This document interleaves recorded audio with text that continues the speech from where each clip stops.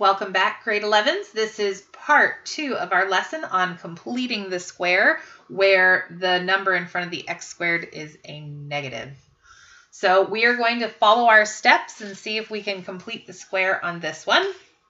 So our first step that I have written down is to group together all of our terms that have an x. So that would be the negative 9x squared and the negative 270x. Then we are going to factor out the number in front of x squared. So in front of x squared, there is a negative 9. So we are going to factor out negative 9, not negative 9x, just negative 9. So negative 9x squared divided by negative 9 gives me 1x squared, or I'm just going to write x squared. And then negative 270 divided by negative 9 is 30. So that's going to be plus 30, and then it has an x, so plus 30x. And then we have minus 350 that is still waiting its turn at the end there.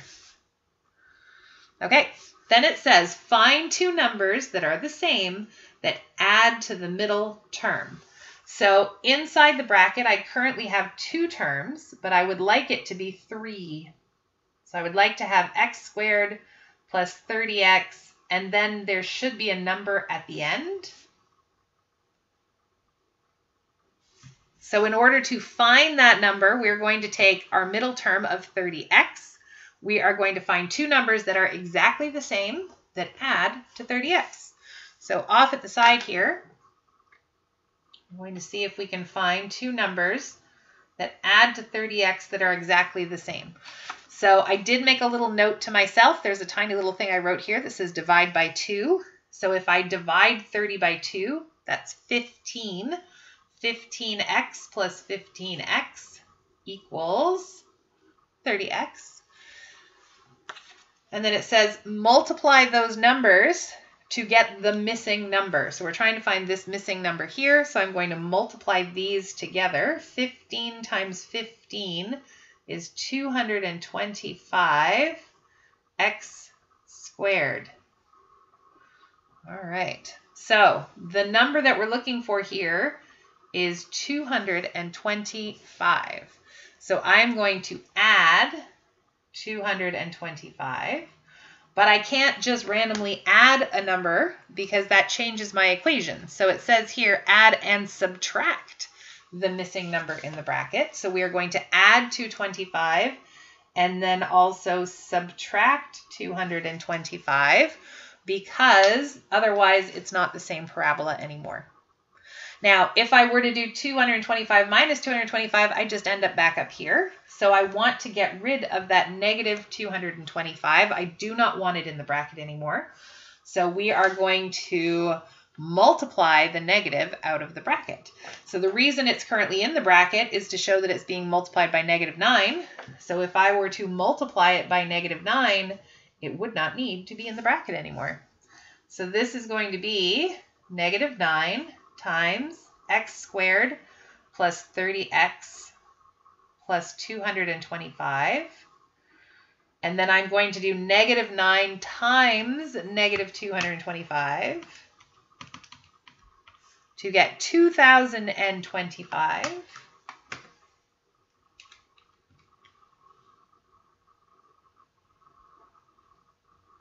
We are still subtracting 350.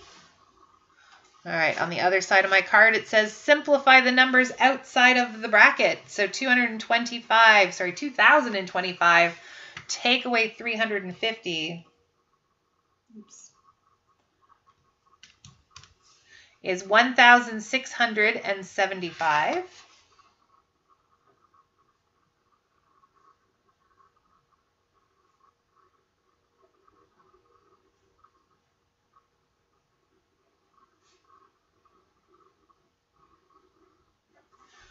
All right, and then the last thing that I have to do is factor the bracket.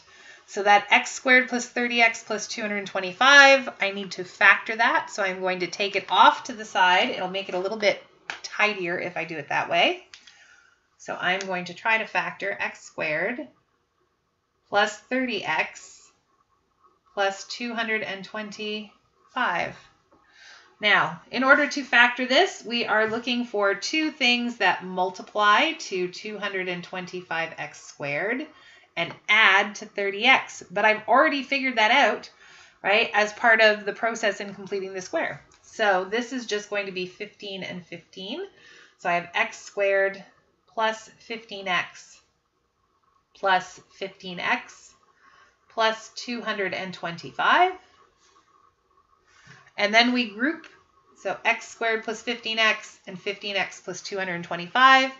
The x squared and the 15x both have an x. And then x squared divided by x is x. 15x divided by x is 15. From the second pair, well, first of all, I take the sign from what's in between them. That's a plus sign. 15 and 225. 225 divides by 15. Nope. Right? It goes in 15 times. So they do both divide by 15. 15x divided by 15 is 1x, or just x. 225 divided by 15, I just did, is 15. So I notice that these two brackets are the same, which tells me that the second bracket here should be x plus 15. And then the first bracket is going to be x and plus 15. So I have x plus 15 times x plus 15, which is x plus 15 squared. So all I need to do is take my x squared plus 30x plus 225 and replace it with x plus 15 squared to get negative 9 times x plus 15 squared plus 1,675.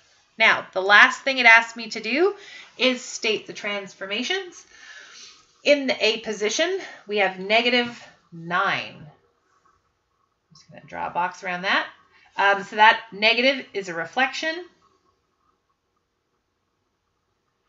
The 9 means it is a stretch of 9. Inside the bracket, that's where H normally goes. So the plus 15 means we are going left 15.